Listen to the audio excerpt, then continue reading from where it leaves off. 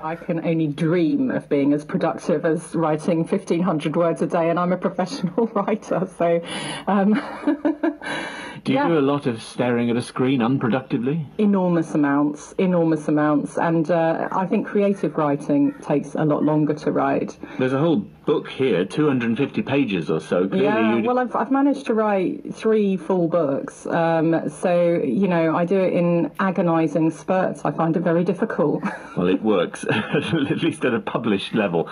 Gaia Vince and Jumana Haddad have been our guests on this edition of Weekend. We hope you enjoyed the programme. We hope you enjoy the rest of your weekend. Thanks very much for listening.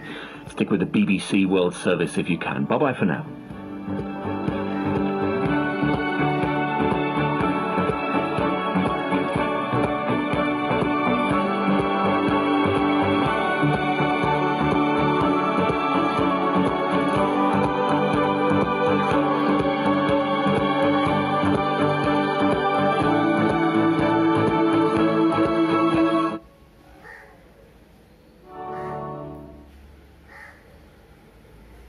This is the BBC World Service asking if we can really change the weather.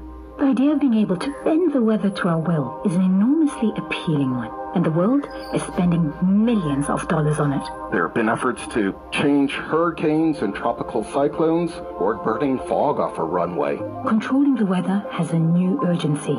So how does weather modification play into climate modification or geoengineering? There's a wide range of different examples. There are ones that are about reflecting the proportion of the sun's light back into space. And then there are another group of ideas called carbon dioxide removal. Do we know for certain that weather modification... anyone been able to prove it? I would say...